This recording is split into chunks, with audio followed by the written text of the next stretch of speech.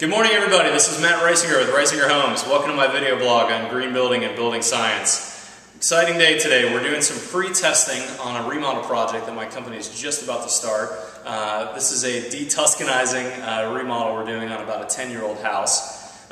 We're here in Westlake, a suburb of Austin, Texas. And I've got with me today principal architect Tim Brown. Tim is with Pioneer Designs, and Tim's company does a lot of my testing, energy testing, and modeling, and today Tim is going to be performing both a blower door test and a duct blast test on this house, so we can get a benchmark on how efficient this house is prior to us starting the demo phase. And then when he comes back and tests it again, we'll be able to see how much more efficient we made this house. So Tim, we're about to perform the the duct blast test. Right. Can you tell us what we're doing here? Sure. The duct blaster will determine how much leakage we have in the duct system. So when we look at the ducts, usually they're laying in an uninsulated attic. So if you have leaky ducts, you have all your air conditioning dumping out into your unconditioned space and not into your home where you want to keep it cool. Exactly. So the first thing we do when we come out, we look at the units to determine the tonnage, and that'll tell us how many CFMs are going to be on average moving through the duct system. So we know what to set our equipment up at. And then we come in and we seal all of the registers, which John Mark is doing here, so we can get a closed system to determine exactly where those leaks occur. So we seal all of the registers, and then in one of the registers we installed a pressure tube so we can get a pressure difference from the duct system itself to the fan to the actual room that we're testing in. And that will be able to tell the delta or the difference in pressure between Exactly. Got it. And then that will give us how many CFMs are leaking out compared to what should be moving through the duct. And then what are we hooked up to here? What's going on here, Tim? So you hook the fan up to the return side, and we're actually depressurizing the system and pulling air into it. It's a little more accurate than pushing it out. Got it. So the fan will depressurize the system for us. It's hooked directly to the return air. We pull the filter out to take out any blockage that might result in. And then we have a manometer here. This will measure the pressure. Why don't you zoom on this for us? Let's show you what this looks like. This will measure the pressure in the duct system, which is the white tube here is going into the register. Okay. The green tube is measuring the CFM pressure moving across the fan, and then this red tube is just getting an ambient pressure in the room itself. That's your reference, so to speak. Exactly. Let's fire up the fan. I want to see what this guy looks like. Okay. So we'll take it to 25 pascals on this side, and that's the duct depressurization. Okay, it's going to get loud here, so you're not going to hear us for a minute. Let's move this up. Okay.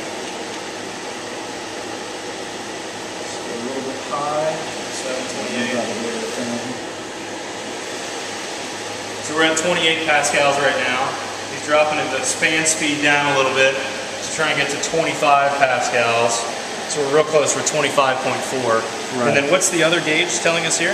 That is how many CFMs are leaking from the system. Got it. So this is 161 CFMs leaking through the ductwork, basically in the attic on this house. Right. And again, Tim mentioned this house was insulated very traditionally on the flat ceiling above us, and so it's got a blown-in fiberglass up there. And so this 160 CFMs is actually blowing into the attic. Right. So then from this, then how are you calculating what the percent loss is? So this system that we're testing is 3.5 tons. Talk about it. It's 3.5 tons, and a normal system is 400 CFMs per ton. So 3.5 times 400, we're looking at 1,400 CFMs. So we just take the 161, and that would be the average, the percentage of the 1,400. Got it. So we're getting about 11.5% leakage. Got it. Let's turn the fan off again. So at 11.5% leakage, as you know, in the city of Austin, I think it was in January of this year, maybe it was middle of last year, we actually have to test all homes in the city of Austin, both new construction and remodel, where we're doing HVAC work. And what is the requirement through City of Austin on percent leakage maximum? 10% or less. Okay, so we're actually just a little above that. We're about 1.5% or so too high on this house to begin with at this benchmark stage. And I didn't build this house originally. We're coming in to remodel it. My contractor I use most of the time is Air Right, and Gilbert and his crew, as you've been out testing, what would you say most of my new systems average on duct leakage?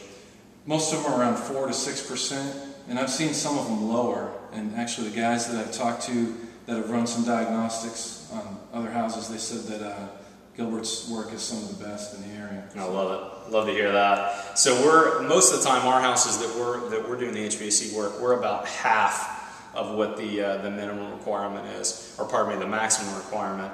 And also a big difference we're talking about on most of the new construction we're doing, we're using metal duct work. This house is 100% flexed up in the attic. Right. But I think we're going to be able to get Gilbert's crew in here, and we're not replacing the ducts on this house because they're fairly new and they're in pretty good shape, but I think we're going to be able to tighten the system down again, and we'll see Tim and his crew back here in about 9 or 10 months when we finish this project, and we'll retest everything so that now we have a benchmark.